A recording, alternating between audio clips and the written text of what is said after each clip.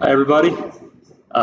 First of all, I want to say thank you for the invitation to speak, and it's a pleasure to speak alongside everybody else who's already spoken. So, what I'm going to do today is talk about what we went through at Black Buffalo to meet code adoption requirements associated with AC509. So, just to anchor myself, by show of hands, how many of you have been inside a site-printed 3D concrete structure? Oh, you had to have been in. So, not many. Okay, now, how many of you on your LinkedIn feed or social media have seen promises from companies maybe like Black Buffalo about how 3D concrete printing is going to take over the world, and you and all your friends and family are going to live in our concrete 3D printed utopia? Oh, okay, yeah, a lot more. Yeah. So that's the same kind of thought I had about 6 months ago when I was considering taking an opportunity with Black Buffalo.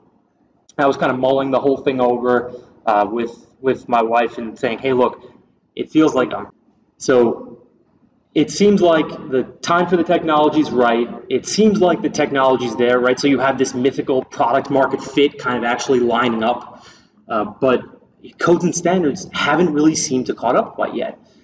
And she stopped listening to me like 20 minutes before that. So I just accepted the job offer the next day. And within 1 day of working at Black Buffalo, I started learning about AC509 and what we'd been going through for the previous 20 months to get up to speed with code adoption. And I went home that night and I said, hey, I think these guys are on the path. It seems like the printer, the material, the structure, it's all kind of happening now. And again, she stopped listening to me like 20 minutes before I hear the wine uncorking. But I'm here. I'm excited to be here to talk to you because, first of all, you're a captive audience. And second of all, I think this is the right time for the technology. And I think adoption through the ICC is the right first step. So before we can talk about what AC509 is, we should talk about the scope. And this is the only one that I'll read verbatim because it really is worth listening to. This criteria applies to 3D automated construction technology and 3D concrete used to construct interior and exterior 3D concrete walls with or without structural reinforcing used as bearing walls, non-load bearing walls, and shear walls in single or multi-story unit construction. Okay, so what's as important as what's in there is what's not in there. This is not about slabs. It's not about roofs. It's not about foundations. This is not about pipe. This is about walls, and that's where the technology is right now. So I think, again, the definition of this is on the right track. So second, why is this allowed for within the umbrella of the IBC? That's because Section 104.11 allows for the alternative materials, and subsection 1 allows for engineering survey reports, or ESRs, as a source of information on those alternative materials. So that's the byline you're going to hear in the remainder of this is the ESR process. That's the process that Black Buffalo has been going through for almost 2 years now. And that's what allowed us to be compliant with AC509. So the guidelines are all addressing IBC objectives, which is quality, strength, durability, and structural safety. In order to address those objectives, we have to assess the material performance, the durability of that material, the structural evaluation of the composite wall sections, and then finally the quality control and special inspections associated with the printer and the material, as well as the site. So why does this matter, other than my dinner conversations with my wife? Because this industry is happening. I mean, you just heard from ICON, one of the real leaders in this thing, just a few minutes ago.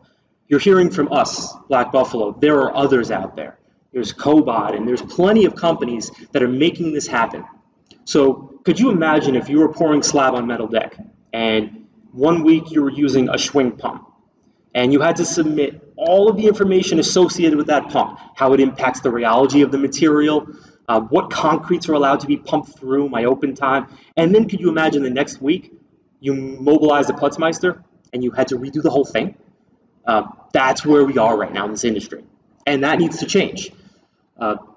And to add to that, you have, and Jan spoke to this really nicely, you have code officials and engineers who don't know what to do with these materials. Are they masonry? So are they going to fall under ACI 531? Or are they cast in place concrete? Will they be ACI 318? How do I design for this? Well, I mean, it looks a lot like masonry. It's got joints in it.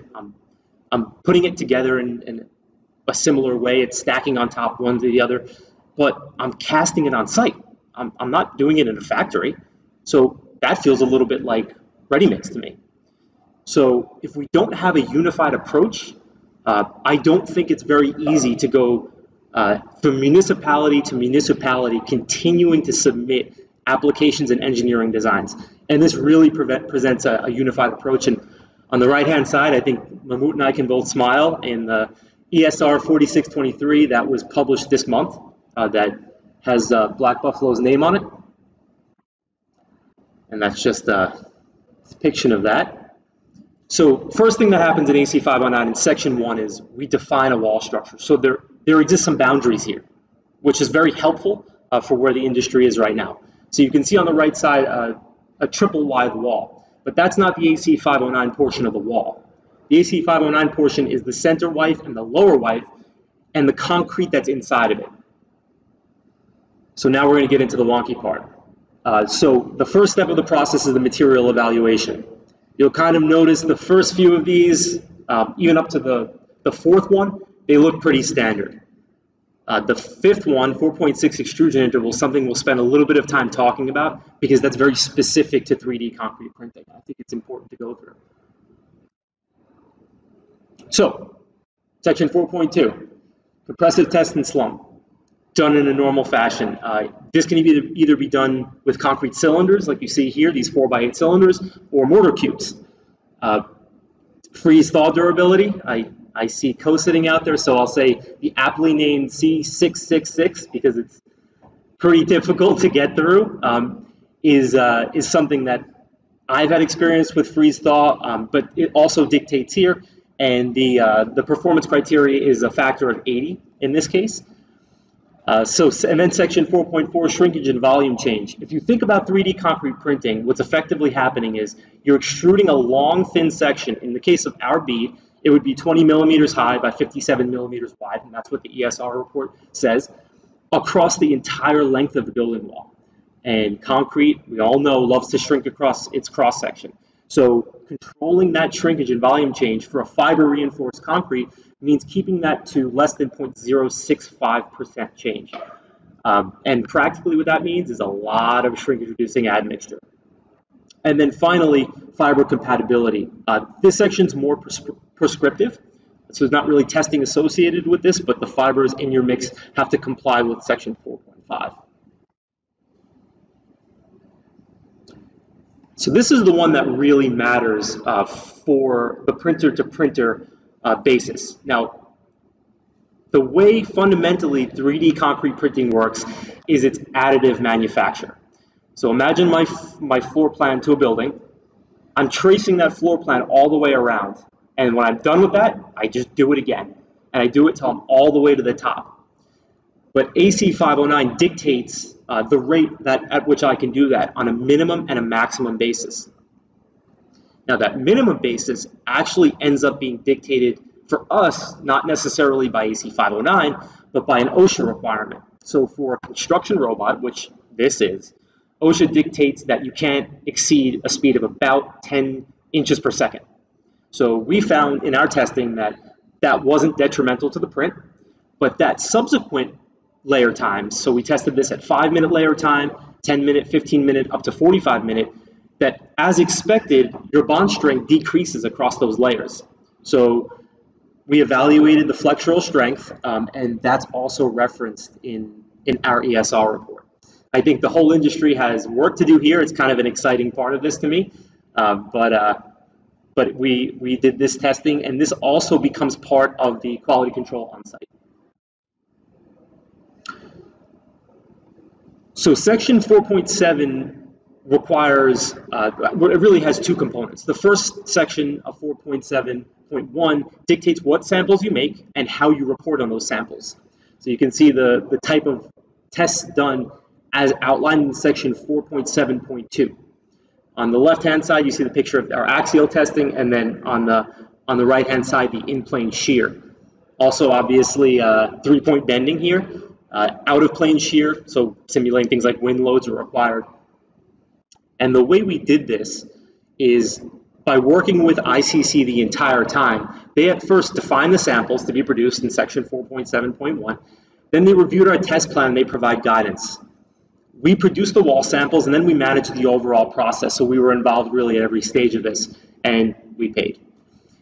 Intertech Labs performed all of our destructive testing. So the work you see here was done at Intertech Labs. And they performed the durability testing as well. We hired an outside structural engineering company to do the analysis, and really what we did there is we said, okay, these are the results that we're seeing from the destructive testing. How can we fit this into existing codes, whether they're TMS codes, ACI codes, and we worked to define how those codes govern our wall structures. The ICC evaluated this, and you can see the kind of positive feedback loop going on here. There was a lot of iteration, we had a lot of calls, and we finally got to the point where we issued an ESR report this month. So finally, the QC requirements associated with this. Be mindful of time here, a little bit of time. Okay. Every printer is labeled. So what you see here is the Black Buffalo Nexcon 1G printer, and so every axis of this printer and every major component is labeled with a unique serial code. That's subject to inspection and maintenance. Our concrete mix, so where we make our concrete mix is going to be inspected twice per year, and there's quality documentation associated with that concrete mix and printer. And then finally, we have to do inspections at both the technology centers, the material centers, as well as on-site testing. So this allows for compressive tests and then the bond layer tests as well. So just a couple charts here that I'll go over, and I think, again, Icon and Jan touched on this really nicely, is where are we now on 3D printed materials and where are we looking to go? That's from a customer setup that I did in Austin recently. It's pretty beautiful. So where we are now, we have high performance mixes. They're effectively dry mortars for us, just like they are for Icon. And that material is consistently testing over 10,000 PSI in compression. Again, we're looking at a very conservatively designed material. Hopefully we can start changing this in time, but right now this is where we are. Reducing the clinker content by using supplementary cementitious materials increases the performance of the mix in the fresh states and the cured states, and things like slag and fly ash lower the embodied CO2. We're using fiber as well to improve the shrinkage control. And we have a finely tuned admix strategy to make sure that the material performs consistently job site to job site across different environments. And where are we going next? There's a lot of things going. We've heard about a couple of them today. A lot of things going on in the world of alternative SCMs. Activated pozzolans are a great answer to the supply chain issues along with synthetic SCMs that we're seeing, fly ash shortages, slag shortages. And CO2 mineralization will also help to drive sustainability in 3D concrete printing. I come from a CO2 mineralization background, having worked on that for basically the last decade at a company carbonating calcium silicate-based cements. Secondly, adaptive batching. I think we heard about some of this already, but I'll tell you what I think that means. One of the tricks about this material is understanding the rheological behavior of the material in its mixed state, in the state sitting in the pump, and then again at the nozzle. So I have several locations where I'm carefully managing the mixes of the concrete properties. And understanding that behavior across its life, all the way to the print, is what is going to allow this to be done uniquely across environments. And the way we start to do this is by capturing data from our mixers and integrating that data with environmental controls, because we all know we're managing for evaporation. So what my wind speed is at any given time, what my temperature and relative humidity are, and how that material is responding. As I'm pumping concrete through the pump the entire day, at the end of the day, the hoses get really warm, and that makes it challenging to continue to print. So managing that with adaptive batching is going to be critically important for us going forward. Continuing to reduce the cement content. We all know, everybody's heard it before, a ton of CO2 per ton of cement. I think probably 3 of the 4 speakers have been talking about this as well. And then the use of local materials. There's a significant sand shortage, specifically of angular sands. And we know that we're going to have to use less than optimal aggregates in the future. And also starting to utilize larger aggregates and sand is something that we need to start thinking about. There are some guys out there already doing this. This is being done by some 3D concrete printing, and we hope to be there as well in the future.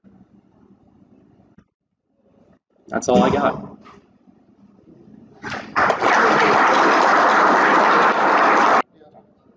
Similar question I was asked previously. You have some real field experience right now, and can you share any quantified benefits using 3D concrete printing? Sure. Where I see things right now is certainly in speed. We can conservatively say we could continuously print a 600 square foot structure in around a day, one long day. So speed is certainly a benefit. I think also one of the things that I'm seeing being in the construction industry is a little bit of a brain drain sometimes. And as we integrate technology, we start to attract different types of people into the industry. So we're getting a lot of interest across not only academia, but from trade schools. And I think that if we're going to sustain the construction industry, we're going to need advancements like this to kind of help bring people into the fold. Something I find exciting, at least. Thank you for the presentation. I'm wondering, what would happen if you want to build a whole house using 3D printing? What do you do with your floors or beams? How do you break them, like 10 feet above the ground? Yeah, so that we're not doing that right now. I think that is in the future. Right now, this is really a wall system. So normally you would have your slab on grade or your footing placed, and then we would pour the walls. Now, you could start to think about how you might do things like slab on deck or possibly even roof. Now, does that require ultra high performance concretes, right? Because concrete typically is not very good in tension. So these are the kinds of things we're starting to think about. Right now, to my knowledge, none of that's being done. It's just a wall structure at the moment. Thanks for your question. It's a good one. Thank you for the presentation. As a matter of fact, I have one question which is related to some other questions and one comment. First, most of the 3D printing companies, they are focusing on the wall, while the slab and the beams not yet there. Second, with respect to the wall, what would be the design mechanisms if it is going to be layering wall? How would that be conducted? Thank you. So thank you for the question. So for our ESR report, our wall, which is approved up to 40 feet, is 2 wides of our 3D concrete printed ink, which is, we use a ink called Planetop 3D. That's the approved mix for our ESR report. And it's filled with grout. And the only other thing inside of that wall is lattice reinforcement. That's placed approximately every 10 layers or 200 millimeters. And that's horizontal joint masonry reinforcement, 9 gauge. What is the design? How to design? How to design. So I would direct you to the ESR report because several codes are referenced and several equations are referenced in that ESR report. Some of those are TMS equations, others of those are ACI531 equations. So I think your best bet would be to look at the ESR report, which is available now. Thank you very much.